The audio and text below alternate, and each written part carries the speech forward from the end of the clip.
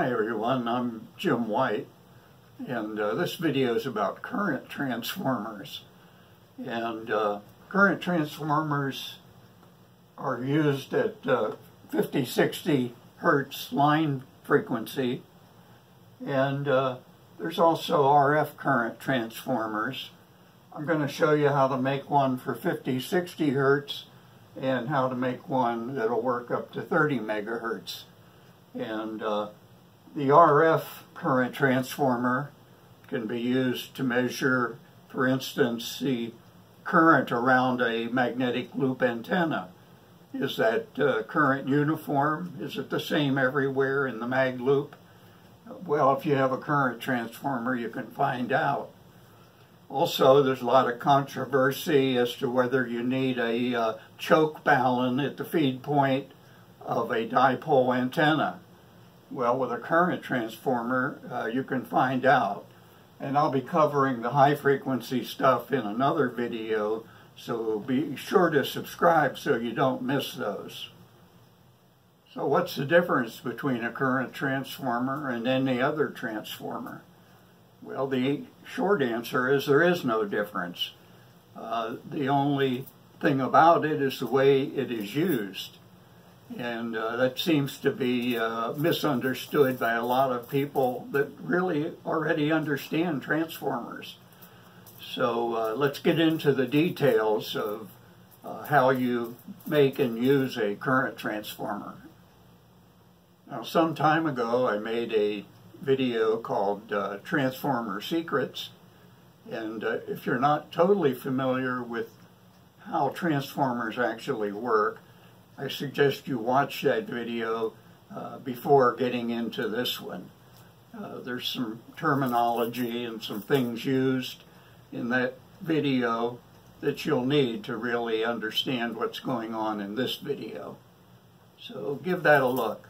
There's a link to that video in the description below. Okay, here we have a normal transformer. In this case, let's say it has a rating of 10 volt amps. And let's assume there's 1,000 turns on the primary and 1,000 turns on the secondary. So for 10 volt amps, if we apply 100 volts to the primary, at full load we'll get 1/10 of an amp. So out here we have 100 volts on the secondary, and to get 0.1 amps we would need a load of 1,000 ohms, 1 kiloohm.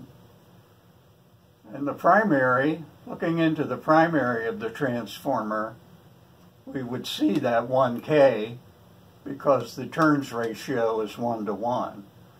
So here R equals 100 volts divided by 0.1 amps, which is 1K.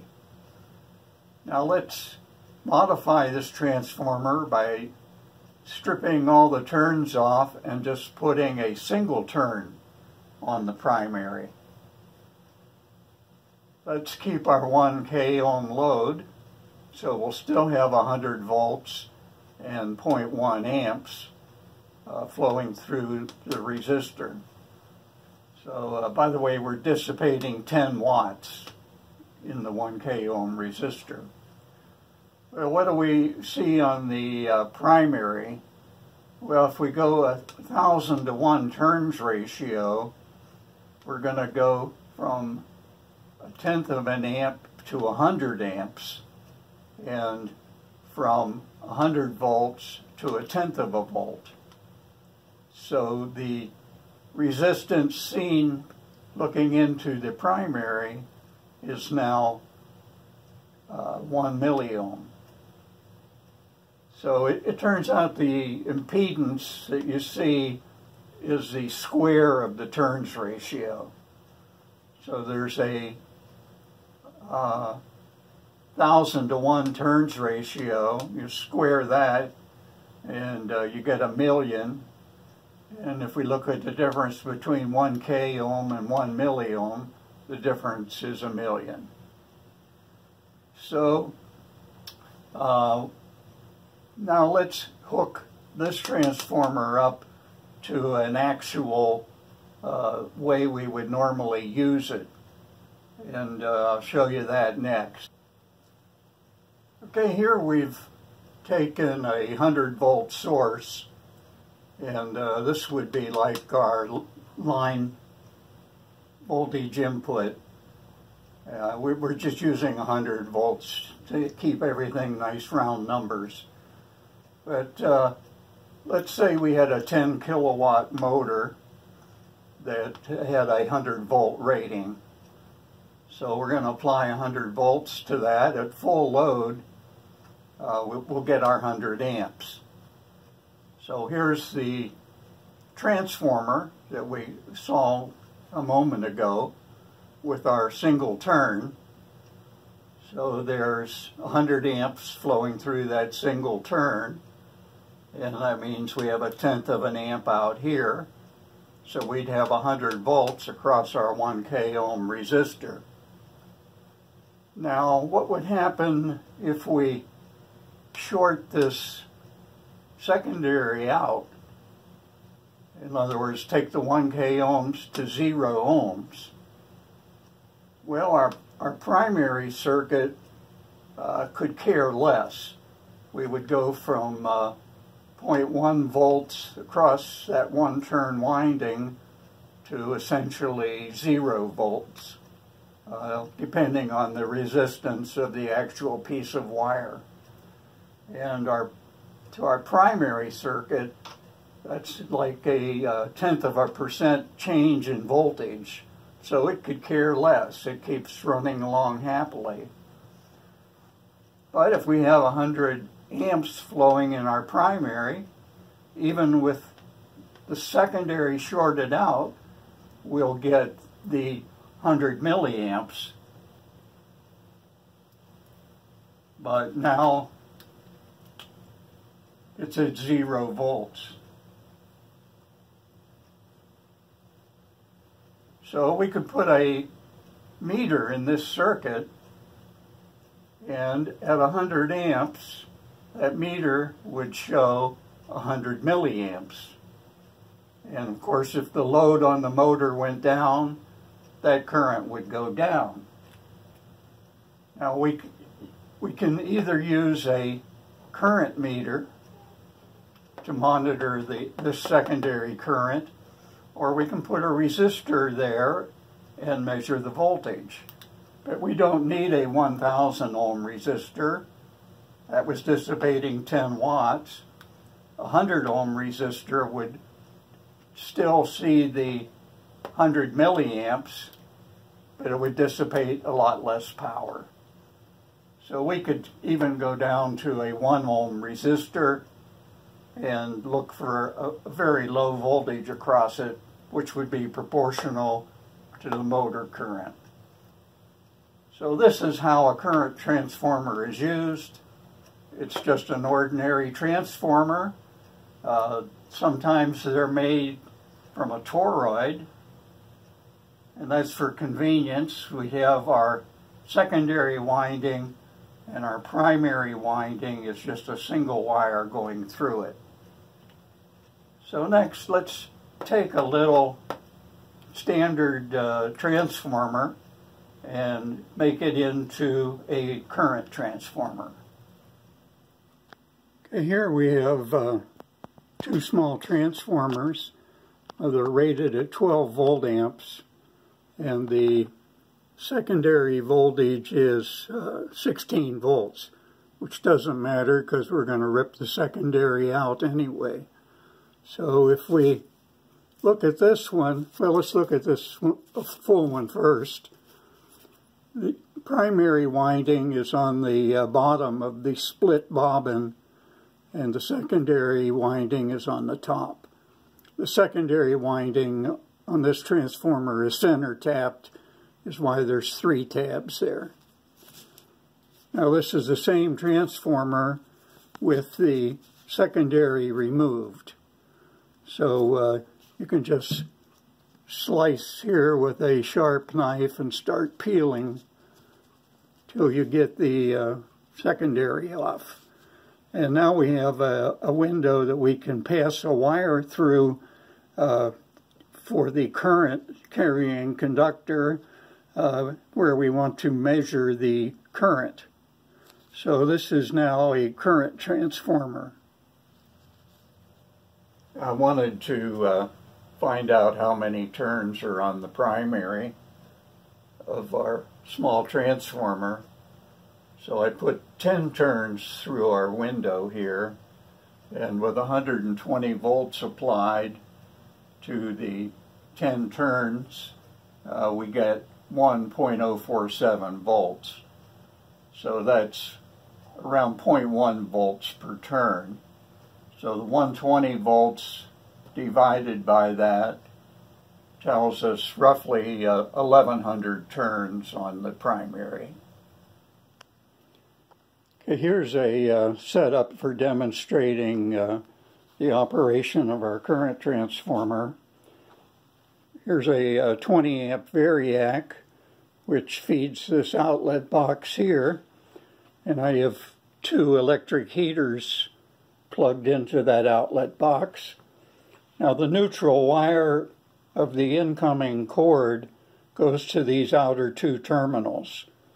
So I can have a loop of wire out here that is actually conducting the current to these outlets. And that wire then I can pass through our current transformer to show how it works. Okay, we have our current conductor passing through the window of our transformer. Then it goes over to this meter, which is set on the 10 amps AC scale, and then comes back to the other terminal. And the second meter here is set to AC volts, and that's connected to the secondary, what is now the secondary of our transformer. Originally that was the primary. So let's pass some current through the transformer. I'll turn on the variac and we'll set the current to 5 amps.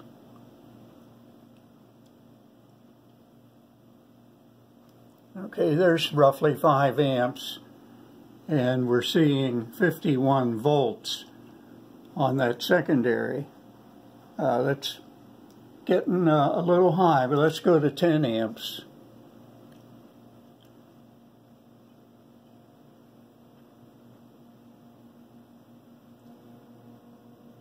Okay, there's 10 amps, and we're up to 78 volts on that secondary. So if so you can see this could be dangerous.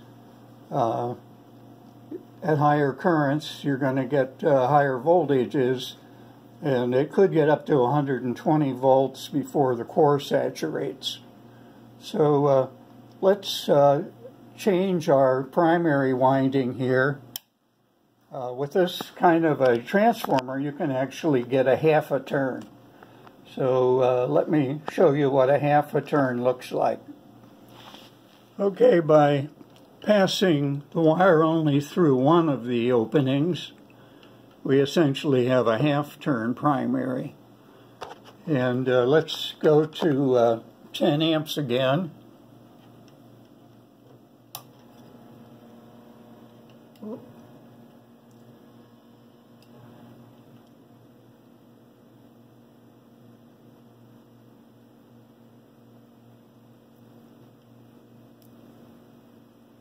A little hard to adjust. Okay, there's essentially 10 amps. And this time we're only at 40 volts. And if let's go up to 20 amps.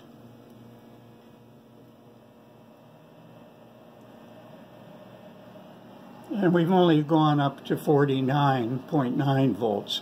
So the core is now saturating, so we'll never be able to exceed that voltage by very much. So we don't want to go to a larger transformer because it could put out dangerous voltages. Now, instead of putting a voltmeter on the secondary, let's change the meter to AC milliamps. There's the 300 milliamp scale, AC milliamps. Okay, now let's go back up to 10 amps.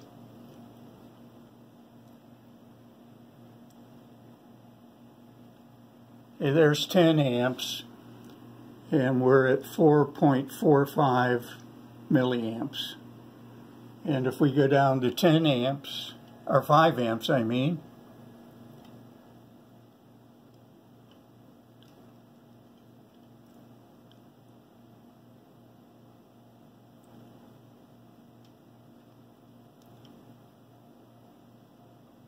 it's rather hard to adjust. And there we have about half of our previous reading. So we have, as we adjust our current up and down, we have a milliamp reading that tracks with the primary current.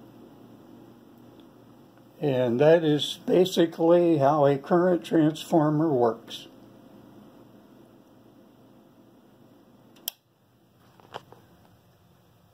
Okay, previously we estimated our primary turns by measuring the voltage across 10 turns and then calculating the ratio of the voltages. And we got 1146 turns. Now we just passed 10 amps through a 1/2 turn primary and got 4.45 milliamps on the secondary. And that's a current ratio, which would also be a turns ratio, of 2247. Now, because that's a half a turn, if we divide that by 2, we come up with a secondary turns of 1124. And that pretty much matches what we measured using that method. So this half turn thing is valid. So I hope you liked our explanation of how current transformers work.